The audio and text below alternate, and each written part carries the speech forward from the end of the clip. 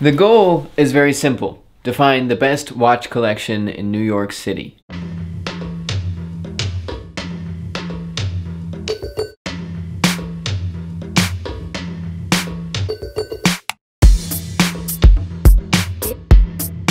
Boom, watch fan.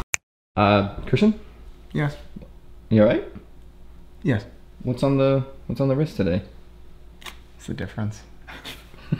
Thinking about Dogecoin, I'm very busy. No, I'm wearing a beautiful Breguet. So I did buy this watch to kind of like celebrate our new relationship with Breguet. We're gonna be releasing a fantastic film for them in June. Actually, end of June. It's gonna be really, really beautiful. Anyway, this is a Tradition, beautiful power reserve. Power reserve, in my opinion, is like the most functional complication. Chronograph, I think I just use that sometimes just for fun. You know, not really for actual function in my life. But power reserve, I actually know when to wind the watch. And if I don't know when to wind it, it will just die without me knowing. So I do wind this watch all the time. Listen to that sound. So loud. I love it. So I think that this is, while not my most expensive watch, I suppose, my big boy watch. This is a real watchmaking watch. My Cartier Tank Centre is not a watchmaking watch. It's more of a historical art piece, you know? But this I look at and I say, okay, if you can admire this, this really kind of means that you have a affinity for the art of horology, right? The actual technical aspect. So I love this watch, and I have a couple more watches too in my pockets. No, Lola. You old dog. The goal is very simple: to find the best watch collection in New York City. Easier said than done, of course, and also on top of that, what defines the best watch collection, that is also to be determined. It can mean a lot of things. Sometimes it's a really rare piece. You know, sometimes it's a piece in rare condition, even if it's a common watch, right? Sometimes it's, you know, more personal. It's like a really great story associated with the watch and the way it leaves, you know, you or me in this instance. And I think that the best way to really understand how great someone's collection is to meet them, right? It's not just stats. It's not just Moneyball. You know, it doesn't work that way. You know, you got to take a closer look at how those watches came to, you know, end up in this watch roll. But the way this is gonna work today is that we will see Christian, we're gonna see what is on his wrist, then we're going to go to New York City, see what's on my wrist. Hint, it's nothing special. But then we are meeting up with someone today that may have the best watch collection in New York City, they may not. But more importantly, it's just, we're going to see a watch collection in New York City, of course. So if you think you have a watch collection that can stand up to the entire city, email me at michael@theoandharris.com, and Christian and I may come visit you. But like I said, this is the pilot episode. There's no competition to be had yet. This is just a little rainy New York day with some nice watches. Anyways, though, the quest begins. The quest to find the best watch in New York. Hey, so we're going to the city, just don't make us look bad. Are you kidding? I'm the king of that city. Forget about it! Forget about it! And a little decaffeinado. How many? One sugar. How many is it supposed to be? 2 sugars. That's a close one. Okay. To you, to business, huh? To business! Ah, to business! That was a joke, by the way. I take 3 sugars. Vintage Omega. This is a really beautiful watch. I love the bevels in the case. Really look. Really beautiful wide bevels, light patination, little like kind of like eggshell color dial, rose gold accents, really lovely. And then in the pocket, I've got a Royal Oak. This is a beautiful Royal Oak, very thin. Obviously it's an automatic, this isn't a quartz model, but it has a center seconds, which is not like the original jumbos, but I think this is one of the most beautiful Royal Oaks we've owned. The condition is fantastic. This watch is in my personal collection at the moment. That does not mean that it will never be for sale, but we'll see. The Royal Oak market is just, I think, an extremely, while popular place, I think it is an undervalued place for these mid-size models. You know, you can get a watch like this for around $30,000, which again is a lot of money, no doubt about that. But I think it actually represents value when you look at like the most important watches of all time. You know, and the Royal Oak and Patek Philippe's Nautilus, you know, really, you know, kind of are those watches, at least certainly right now and for the foreseeable future. So, so I think there's actually a lot of value in these, especially with this condition.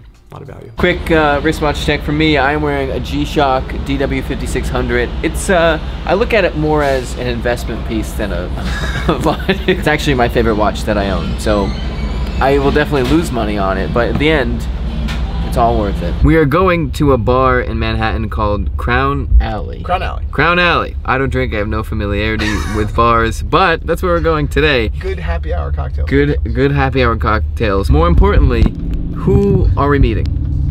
We're meeting Ryan. Ryan is a watch geek. He's a member of the Theo and Harris, watch community, and we've been friends on Instagram for a while. We've never met. We've talked about meeting before, just never pulled the trigger on it. But so we're gonna meet up. I'm not a huge fan of the name Ryan, but this guy seems awesome.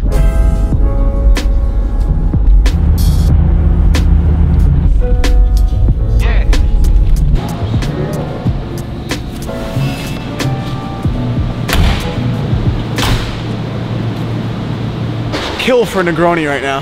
Yeah? Oh yeah. Who?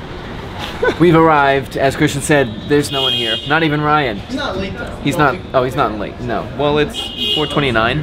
What time is he supposed to get here? It's 4:27. Your G-Shock isn't even accurate? No, I set this just in. Quartz is no longer accurate. What time does your Breguet say? 8:15. Oh. There he is. Wow. Yeah, what's up, dude? Awesome to see you. Absolutely. This is Michael. What's up, Michael? Nice to meet you, man. A lot of people talk about Swatch as like their gateway to watches. When I was a kid on vacation, my mom bought me a $50 Swatch, and ever since then, I'm just kind of hooked into mechanical watches. This was not my first Rolex, or even my second. I bought myself, right after I got my first job, a 14060, like 2-line sub. I was kind of obsessed with like the next best thing, and always was trying to think about like, okay, like what can I flip to get next? And so I ended up selling the watch that I associated with getting my first job out of college, which in a way I regret, but I also sold that watch to a close friend of mine, so I'm happy I went to a good place. And so I don't really associate the Datejust with like any event in particular, but what it taught me was the value in watches of associating a watch with a certain memory or piece of sentimental value. Be content with what you have, find value in what you have. No, I will never ever flip this. Went through a lot in the past years, I'm sure most people have. Sometimes were easier than others, sometimes they're quite difficult, but this watch was kind of there with me every single day. Even though I don't associate it with a specific event, I have a lot of memories and a lot of things I went through in the past year while I had this watch, and for that reason I'd never flip it. This is a 114060 sub that I actually just picked up yesterday. Been out of school a couple years now, and I found out last week that I just got promoted and I wanted to mark the occasion with a watch. And this isn't the first sub that I had, but for me, like as far as subs go and different reference numbers go, as far as sentimental value goes, like I'd like to get this watch eventually engraved. A lot of people say, oh, like that kills the value of your watch, you're just defacing it, but it's like I don't ever plan on selling it, and like, I'm marking this watch with a specific occasion, and so I'll probably get the case back engraved with like my promotion date initials. Like I would never sell this watch. Like who cares what somebody else thinks if I engrave it? Yep. I should pay deference. You're taller and you have better chest hair, and I know this is like fun and you wanted me to YouTube, but you're much cooler than I am, so I'm gonna go over there and cry. Good shoot. Ryan is a great guy. Christian is, you have a meeting? Holding your cards. That's looking good. If I'm doing your job, who's doing your job? Who's doing my job? No, Ryan was a gentleman. I'm so glad we met. Super nice guy. Love his stories and loved all the things we had in common, from Rolex to Belgian shoes. I don't know if you guys caught that. I don't know if I'm gonna walk aimlessly in the city for 2 hours, or I'm gonna have paella, because this place has really good paella. Guys, you guys will sign off. You guys can sign off. Yeah. But hey, thanks for watching. Here he goes. No, you need your car. Yeah. Christian has another meeting in the city, so I drive the G-Wagon home, and it's, whoa! And it's great. I like to pretend that I'm Christian the entire time. And that's it. Period, end.